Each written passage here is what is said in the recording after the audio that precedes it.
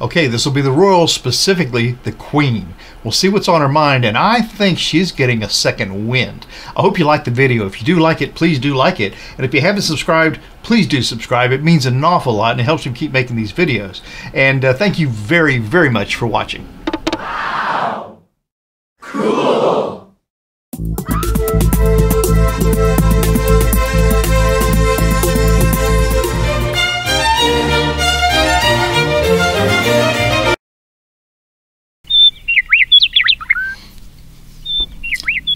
Hi, I'm Mark, and this is my journey through tarot. Come on.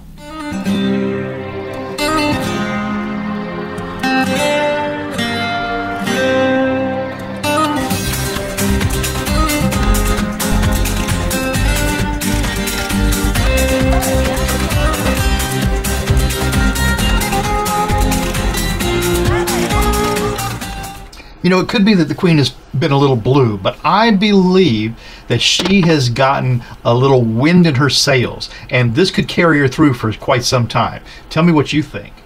Of course, her mother, Queen Elizabeth, of course, she wasn't a numbered queen. You know, we had Queen Elizabeth I, then we had the Queen Mother, Queen Elizabeth, and now we have Queen Elizabeth II. But I think that her mother is going to give us a clue as to where that energy comes from. I mean, she kept on going like an Energizer bunny and with dignity, and this queen has all of that. So this is the Crow Tarot by M.J. Cullinan. I suppose that's how that's pronounced. And they come in a really nice, sturdy box. If you got this as a gift, you feel like, you know, that was a nice gift. The guidebook is pretty interesting. It has good suggestions on how to use these cards for divination. And then right in the back here, it talks about the artist and the author of Crow Tarot. And it just says that Margot Jones, so that is MJ in the M.J. Cullinan, is a Seattle-based artist, writer, mother, and lover of all things magical, especially crows. She attended Parsons School of Design, yet her unique technique of telling stories through digital collage is self-taught and has been her passion for over 10 years. And I don't know that's as of when. Nature and its creatures are a familiar theme in MJ's work. However, having grown up in the south of Boston, her collages are heavily influenced by the energy of the city. Her work often merges the two worlds. Her path into the world of tarot was a beautiful accident that came out of a difficult time in her life. The process of creating Crow Tarot helped her rediscover her own wings, though at the time she didn't realize how life-changing the project would become. She simply fell in love with the process, the messages, and the feeling each card revoked. The Crow Tarot, MJ's first published deck, has achieved a significant following and recognition with crow lovers and the tarot community. When MJ is not making art or writing for her Crow Tarot blog, she's spending time with her daughter River, playing in nature, practicing magic, and finding new sources of inspiration. So I love that, to know a little bit about the artist. And like I say, the descriptions here are useful in the divination, especially when so much thought is going into the cards. The cards themselves are just really amazing, and I love using these cards a lot. They've got a sort of an antique kind of patina to the cards. I mean, it's not really a patina because it's fake, but you can see how each card has a little wornness about it that kind of makes them fun to use, and they're beautiful cards. And you know what, the reason I do this is for those folks who don't get to see full decks of tarot cards very often. At least this way you get a little preview of some of these cards, and it's a nice way to shuffle up the cards without damaging them. I like to keep my cards in good shape as long as I can. And so that is the Crow Tarot. Okay, so this will be the Queen, okay?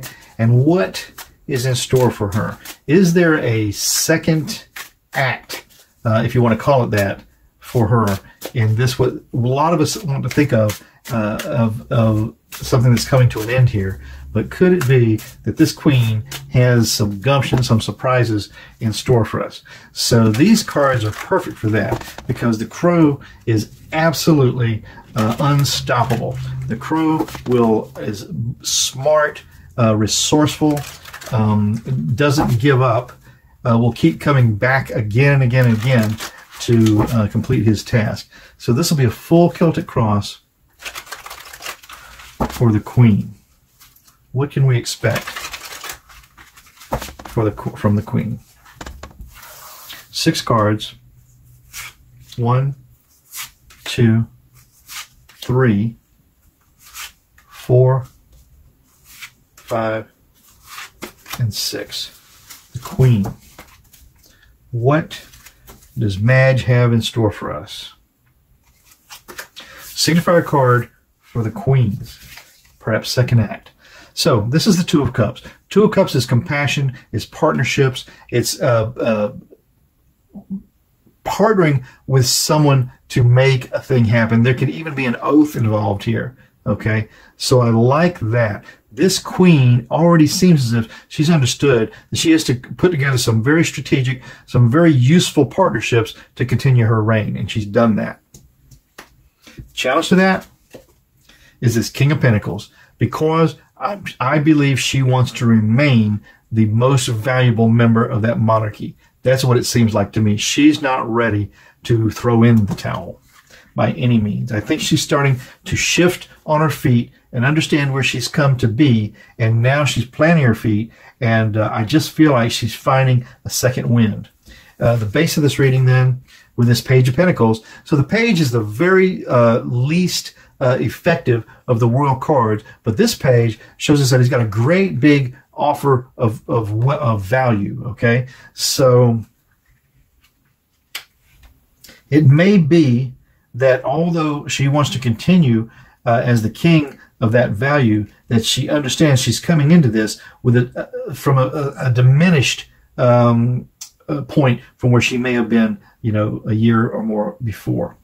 The past of this reading then is the Seven of Cups. You know, the Seven of Cups, I want to look that up because I want to make sure I don't get this wrong. The Seven of Cups is, oh yeah, that's illusion and delusion. So the Seven of Cups is looking at the choices that she comes into this, really evaluating those choices that she has at her disposal. Yep, that's perfectly right.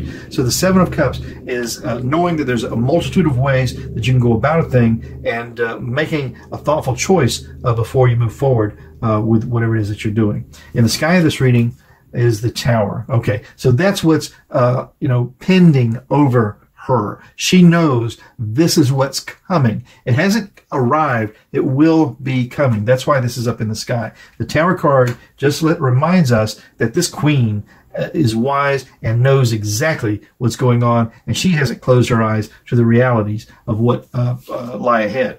But the likely outcome of this for the Queen with this Five of Wands, well, that's interesting because the Five of Wands is conflict. Okay, it's useless sort of arguing or embattlement.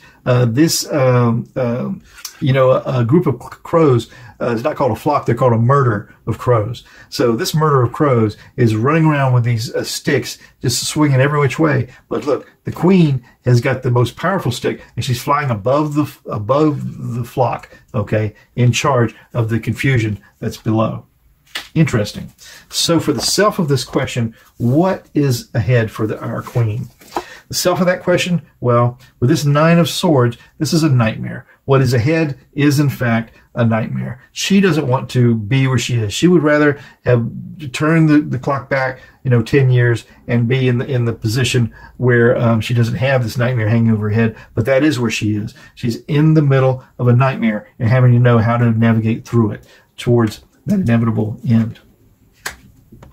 The environment that's in, however, is the Wheel of Fortune. Okay, I always like to say that the Wheel of Fortune is always turning in a positive direction, okay? Doesn't mean that it can't come into some difficult times, but there's plenty of time for that wheel to right itself and to keep us going in the positive direction. So this nightmare is in the environment of a very fortuitous, knowledgeable Queen.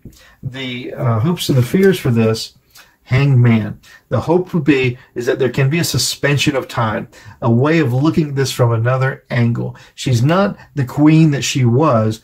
She has to look at this as the Queen that she is right now and make the best use of that.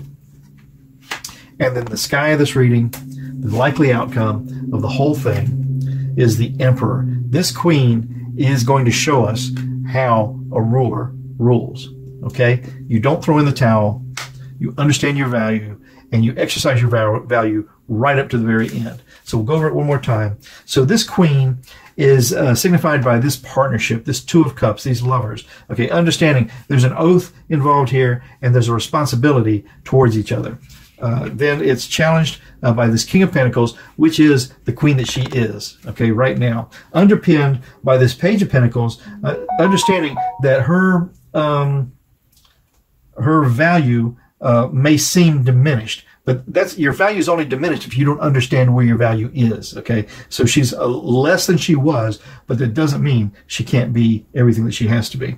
This illusion and delusion, this Seven of Cups, just tells us we come into this with some choices that have to be made. The Tower card is what is inevitable and pending, okay? It's just plain as the nose on your face. The likely outcome of the first part of this is, the conflict, but with the Queen flying high over that murder of crows with her plan firmly in grip. The self of this question is that nightmare of what is impending eventually, but it's in the environment of this Wheel of Fortune. This has been a very fortuitous reign for this queen and will remain so. It's in the hopes of the fears of understanding that now is the time to reevaluate how you're approaching this issue, and she will remain the emperor of her monarchy. Did I get it right? Did the cards get it right? I think the cards always get it right. It's just, did I read it right? So let me know what you think. I'm very interested to know. I look at all those comments. Thank you very much. I'm Mark, My Journey Through Tarot. Tomorrow's another day. Stop by. We'll do it again. Ciao for now.